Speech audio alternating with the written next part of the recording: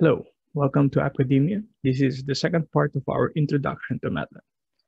So we are assuming that you have already watched the first part of our introduction, where we discuss what MATLAB is, its function, also where to get and download MATLAB. So now is our second part. We are going to discuss the following features and the environment of MATLAB. So if you would see, regardless of what version you have, of course, we highly recommend that you get the latest version, since the latest versions have updates where it would be much easier to navigate yourself through MATLAB. However, let's assume that we have the same release or version of MATLAB.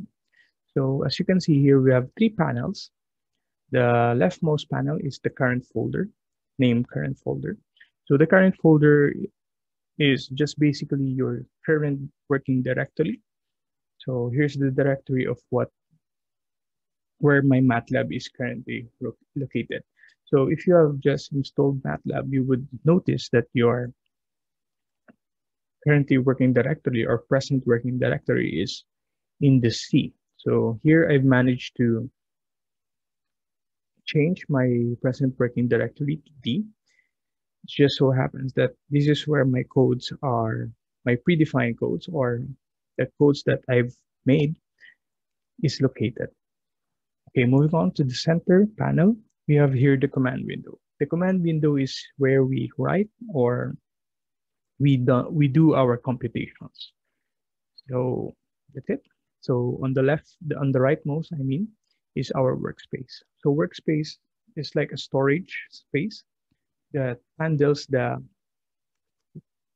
or records everything that we place on the command window. Let's just say, for example, I have here A, which is like 12. Okay, I assign the number 12 to A. So when I press enter, as you can see on the leftmost, on the workspace, A was recorded. So it means that whenever I use A or call A once again, that A already has a value of 12.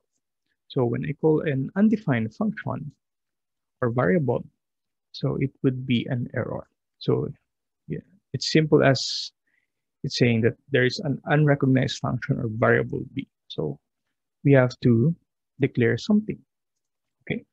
So let's just say we declare or we call a character hello world for B. Okay. So the character B, okay, there it also appeared on the workspace. So when I call B again, it will show hello world. Okay. So that's it for our second part introduction. I hope to see you again over on our main discussion for matrices. Thank you.